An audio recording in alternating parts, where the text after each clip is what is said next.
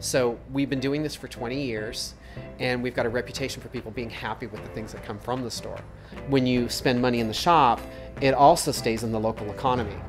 So that does make a big difference. I mean, I know when I'm sending out checks and paying bills that I'm actually helping people who are in Long Beach, in Southern California, in California. The vast majority of the business we do is gifts. So there are shops where people come in and purchase items for themselves, and they're the ones leaving the store. Many of the people who are getting something from Luna haven't been in Luna. When we started 20 years ago, you really didn't have much on the internet. And now we have to be aware of essentially what is available on the net.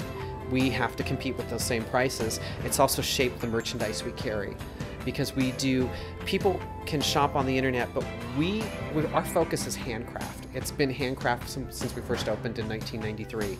And we carry blown glass, handmade ceramics, and what that means is you're gonna get a variation in product. If somebody's making something, it's never the same thing. The glass pins down here, this is Karen Emlin, who's local. And we've been working with her. In fact, I knew her before we opened the store in '93, but she does all this dichroic glass. A lot of the people who do our beadwork are local, so those pieces we get locally. The earrings here are La Vie Parisienne, and all that work is done in Santa Monica, which is in Southern California, locally here. American Express this year, I know, is offering a $10 credit if somebody comes in and uses their American Express card at participating Small Business Saturday shop. So are you a Small Business Saturday participating? We did it last year, and we had a really good turnout for that weekend. We're not open on Thanksgiving, so we were open the Friday after, and it was a very busy weekend. And I think it worked for us, and it worked for American Express. We're both happy with it.